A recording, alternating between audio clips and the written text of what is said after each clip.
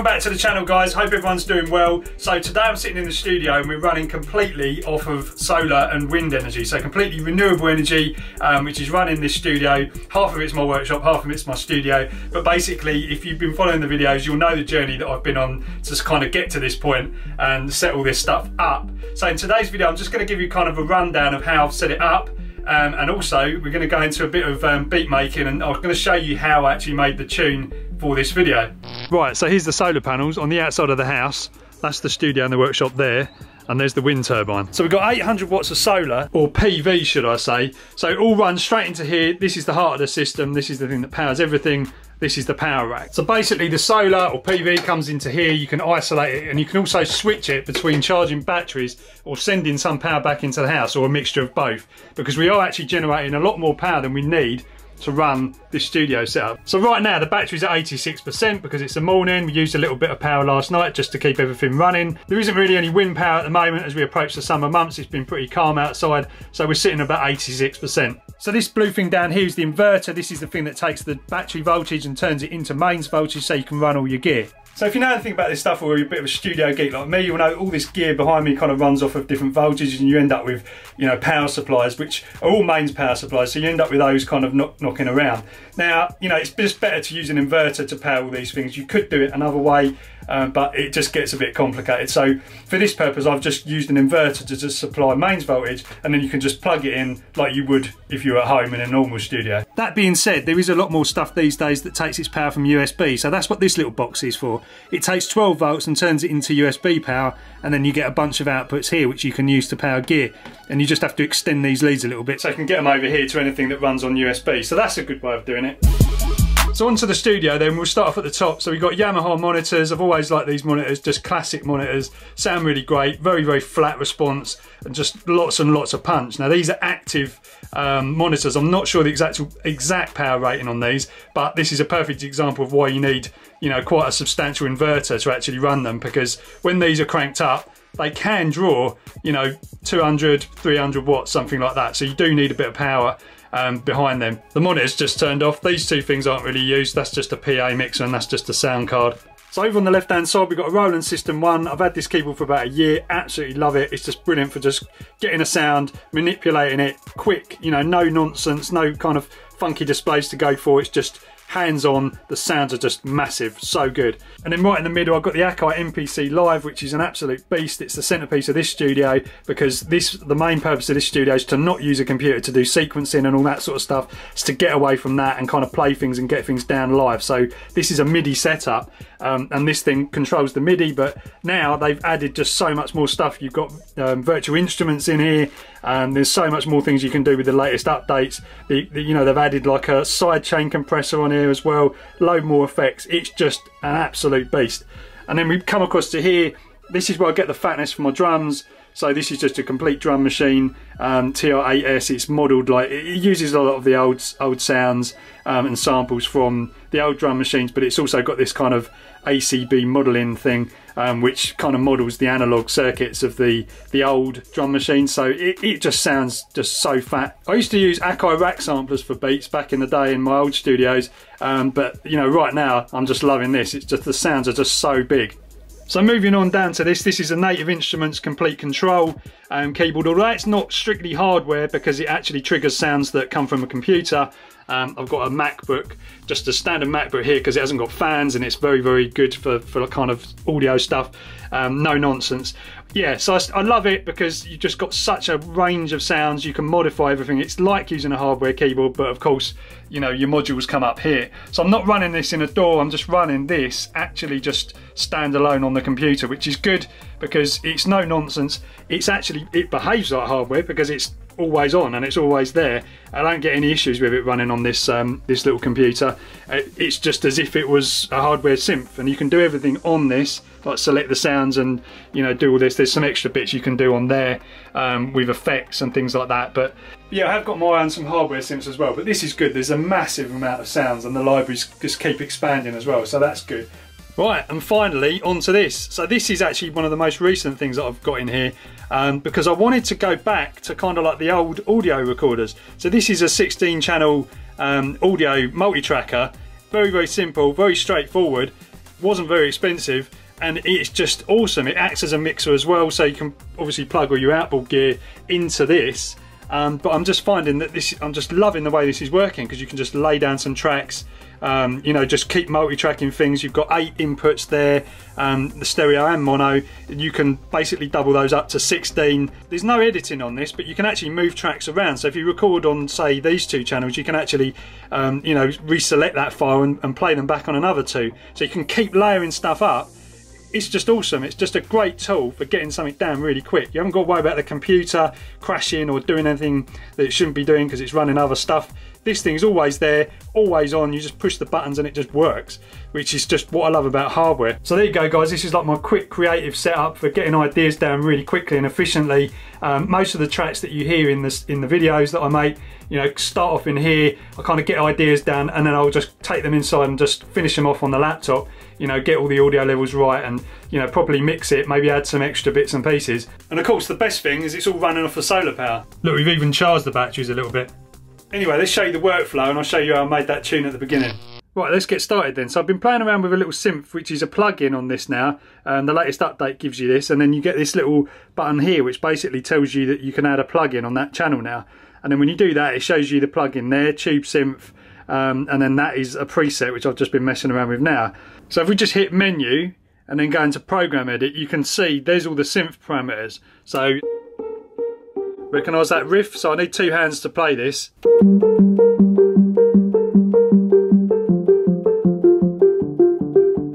So now I'm happy with that little riff. I'm going to record it into the MPC. So I've actually got a MIDI out going out of this, going to trigger this. Obviously that's how I'm triggering the sound, which is coming out of the MPC. And then I'm going to actually record it into the MPC as basically like MIDI data.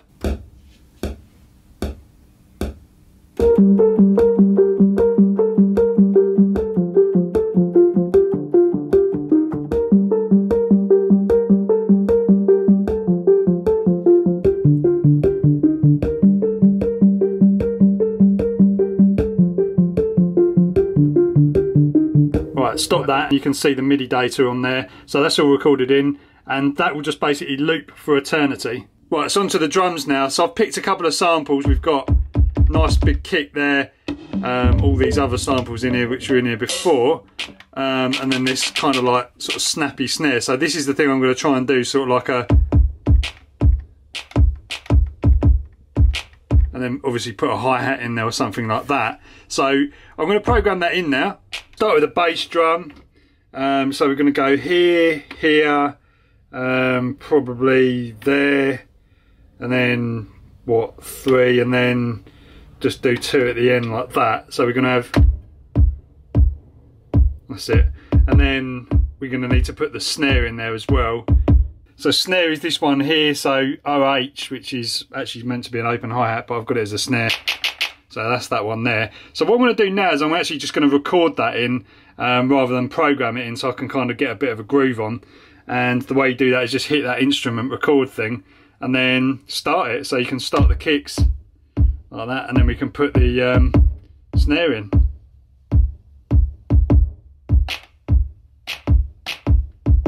So that's the main part of the beat. I'm just going to stick some hi-hats in there as well. So hi-hats are on this one here. I've just turned the level up. You can just audition the sound by just hitting that. So I'm going to program this in as in the normal kind of drum machine way. So I'm just going to go 1, 2, 3, 4, 5, 6, 7, miss 1, 1, 2, 3, 4, 5, 6, 7, like that. And then we should get something that sounds pretty cool. Just a little groove. Right, so if you come back over to the MPC now, I've actually got a MIDI out lead plugged into the MIDI in of this. The reason for that is so I can actually sync these two together. So when you hit the start button, it will actually start the drum machine as well, perfectly in sync and in tempo, matching with the master tempo that is set on the MPC. So if we hit play now, you'll hear both parts playing. So you've got the synth and the drum, but they're actually coming from their own side. So drums are coming from there, and the obviously the synth is coming from that. And the individual outputs are fed into here, so you've got complete control of the sound. Right, so now I'm going to think about a bass line. So I'm going to hit main, back out of here, go into the other track which I've got here, I've already selected this sample. It's not a sample actually, it's another virtual instrument, which is a bassline synth. So I've gone into that there. If we go back out of this and then go into, where is it? Program Edit. And you can basically see here, this is just a very simple bassline synth. Now I've actually got this set on, you can see all the presets down here. I've actually got just set on a sub tone. So if we go back to that and then start playing on this keyboard, you should hear, he says, probably got something muted down here. You should hear that. So it's actually a little bit quiet, and also in the wrong octave as well. So if we bring this down, you might not even hear that because it's basically shaking the walls of the studio. So that bass sound there. It's actually doubling with the sound from this keyboard as well. So I can just turn that off, and then you're just going to get that subtone on its own. So this here, I've actually gone, you can see here, this channel here has just got 1 meter. So what I'm doing is I'm actually feeding the output. You've got like 6 outputs on the back of this MPC. So I'm using a main stereo pair, and then I've kind of separated outputs 3 and 4. So 1 and 2 of the stereo. I'm using outputs 3 and 4 to go into this mixer on here. So I can actually have independent control. I can have a separate channel for the bass and a separate channel for another sort of percussion sound or something like that I might add later. So you can see here, that's why that bass sound's there. So I'm going to go ahead and create a little bass line on the keyboard. You won't be able to hear this from the camera audio probably because it's very, very low. It's like a real sub bass tone. It's lovely, but it's a bit too low for the microphones on here to pick up. So I'm going to do that, and then I'm going to come back and I'll show you what I've recorded. Right, so here's the bass line I've done. I can play it. Don't know if you'll hear this, but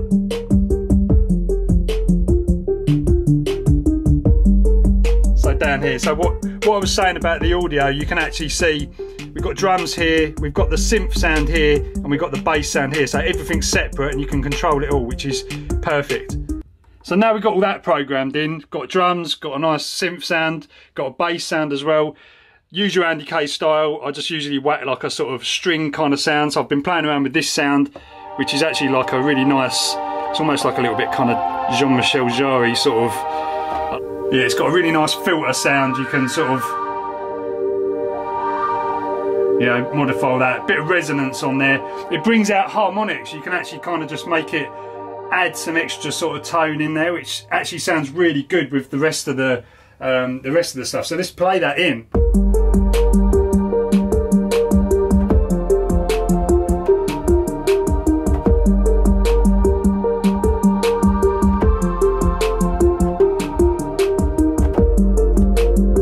Yeah, I messed it up. And now I'm playing completely the wrong chords. But yeah, you get the idea. So what I think I'm going to do is record that into the MPC, just the notes, and then actually kind of do the filter live when I record it into the multi-tracker. So yeah, let's record that in.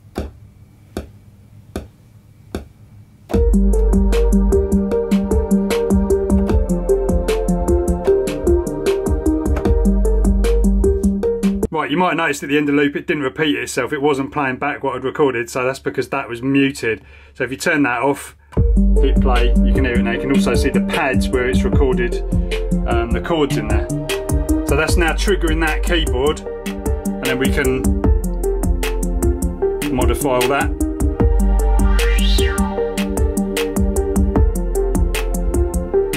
So now we've got all the tracks we need. We've got drums, we've got that synth that we started with, and then we've got the chords in there, bass line.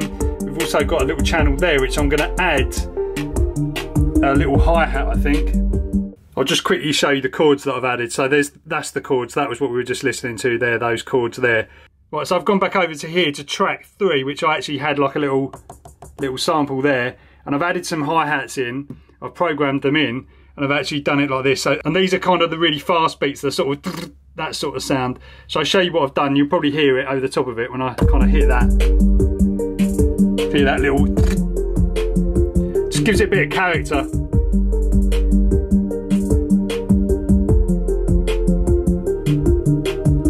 Now I could have done that on there because you can actually change all the time signatures, and you can add kind of really fast beats onto these ones as well, so changing the time division. But I just done it on here because it's a lot easier to kind of program them in and just anyway, I had that sample there, so it was just easier to do. So now you can see got all the tracks here. Pretty much every track, every channel is being used on here now, so we can do that.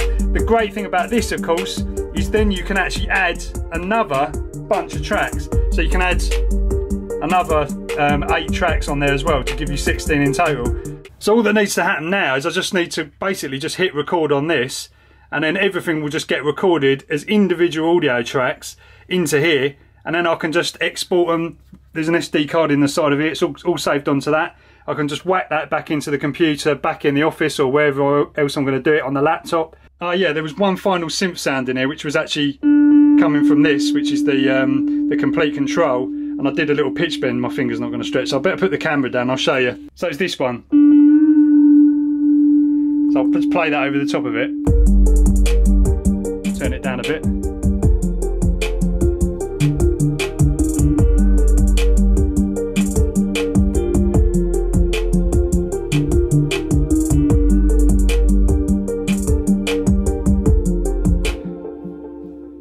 So because that's like my 9th channel, I'm not going to fit it on here. I'll have to move over to the next bank and then I can record that in. Right guys, so I've recorded everything into here now. All the individual tracks are in here. You can see I've basically, what I did was just kind of mute and unmute things on the actual gear itself. So I started off with the synth sound and then kind of opened up the drum sound, and now you can see the synth sound as well, the little kind of guitar-y like thing.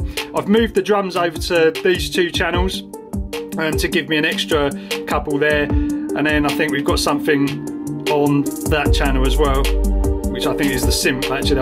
I've moved things around basically so that I could kind of make better use of the tracks. The last thing I recorded was obviously that little guitar thing, so that's there. And yeah, it's all down. So you can kind of build up a song quite easily. You don't actually have to physically play every part because that would be impossible. So you can kind of just mute things. Actually on here you've got a mute section, so you can actually kind of you know, just mute and unmute things to kind of play the tracks in live. This isn't the exactly correct way of doing it, but it does work. So you can hear all the different pads and parts. You can just adjust all the levels, but you can also mute them as well. So you know, you can just bring things in and take things away as you're playing. So there you go. So with all those tracks stored on that multi-tracker now, you can just basically take the SD card out of this and put it into a laptop, which I've got here, my trusty MacBook Pro, and then you can see I've just dragged all of the, or just brought in all of the audio files from this, and then just basically just put them and laid them out in Logic. And then what I've actually done here is I've just kind of tweaked a few bits here and there, just got the levels right, and on the chords I actually put a side chain. I think this is the chords. I'm useless at labelling things. Yeah, I've put a bit of a side chain on here.